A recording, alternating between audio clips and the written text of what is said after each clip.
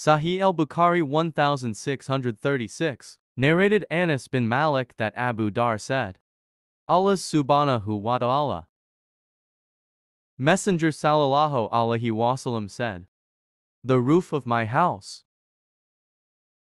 was made open while I was at Makkah on the night of Miraj, and Jibril descended. He opened up my chest and washed it with the water of Zamzam. He brought the golden tray full of wisdom and belief, and poured it in my chest and then closed it. He took hold of my hand and ascended to the nearest heaven. Jibril told the gatekeeper of the nearest heaven to open the gate. The gatekeeper asked, who is it? Jibril replied, I am Jibril. See Hadith number 349 Vol 1. Sahih Al-Bukhari 1637. Narrated Ibn Abbas. I gave Zamzam water to Allah subhanahu wa ta'ala, Messenger sallallahu alaihi wasallam, and he drank it while standing. Asim, a sub-narrator, said that Ikrimah took the oath that on that day the Prophet sallallahu alaihi wasallam had not been standing but riding a camel. Sahih Al-Bukhari 1638. Narrated Aisha. We set out with Allah subhanahu wa ta'ala, Messenger sallallahu alaihi wasallam, in the year of his last Hajj, and we mended the ihram for Umrah. Then the Prophet sallallahu alaihi wasallam said, whoever has a Hadi with him should assume ihram for both Hajj and Umrah, and should not finish it till he performs both of them Hajj and Umrah. When we reached Mecca, I had my menses. When we had performed our Hajj, the Prophet sallallahu alaihi wasallam sent me with Abdur Rahman to Tan'im, and I performed the Umrah. The Prophet sallallahu alaihi wasallam said, this is in lieu of your missed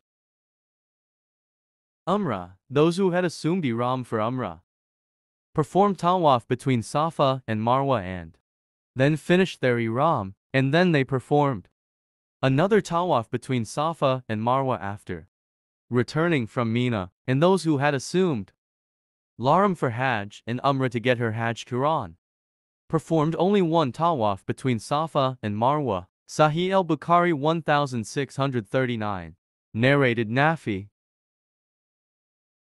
Abdullah bin Umar, in his writing, Animal entered the house of Ibn Umar. He, the son of Ibn Umar, said, I fear that this year a battle might take place between the people, and you might be prevented from going to the Kaaba. I suggest that you should stay here. Ibn Umar said, once Allah subhanahu wa ta'ala, Messenger sallallahu alaihi wasallam, set out for the pilgrimage, and the pagans of Quraysh intervened between him and the Kaaba. So, if the people intervened between me and the Kaaba, I would do the same as Allah subhanahu wa ta'ala, Messenger sallallahu alaihi wasallam, had done.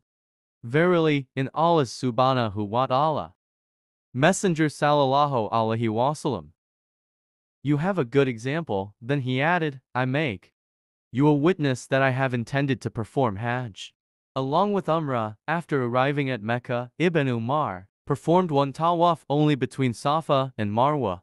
Sahih Al-Bukhari 1640.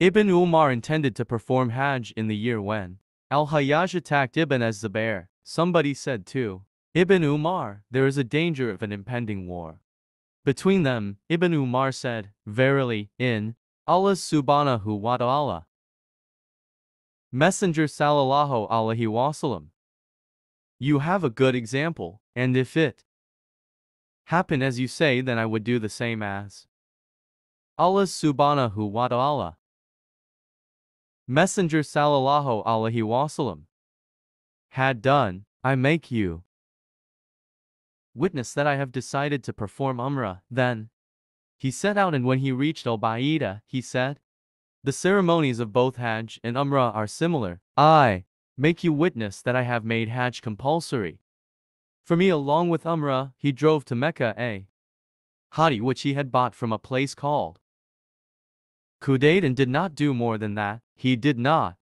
slaughter the hadi or finish his ihram, or shave or cut short his hair till the day of slaughtering the sacrifices.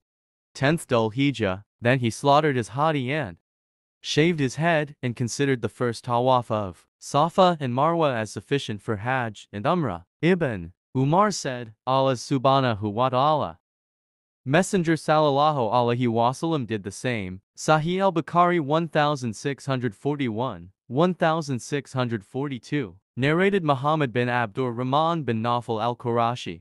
I asked Urwa bin az-Zubair regarding the Hajj of the Prophet sallallahu alaihi wasallam. Urwa replied, Aisha narrated. When the Prophet sallallahu alaihi wasallam reached Mecca, the first thing he started with was the ablution. Then he performed tawaf of the Kaaba, and his intention was not Umrah alone but Hajj and Umrah together. Later Abu Bakr I performed the Hajj, and the first thing he started with was tawaf of the Kaaba, and it was not Umrah alone but Hajj and Umrah together. And then Umar did the same. Then Uthman performed the Hajj, and the first thing he started with was tawaf of the Kaaba, and it was not Umrah alone.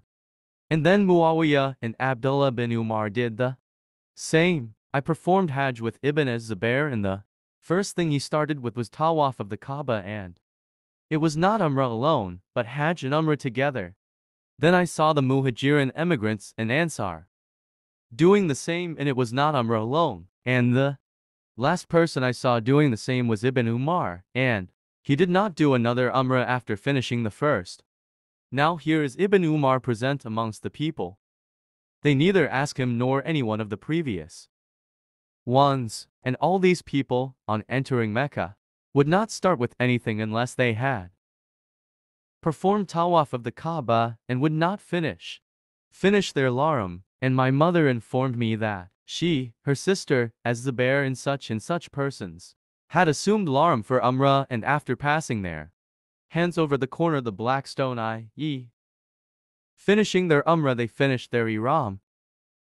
Thanks for watching Hadith. Like and subscribe. Subscribe my channel for more Hadith videos. Allah bless you. Al-Hafiz.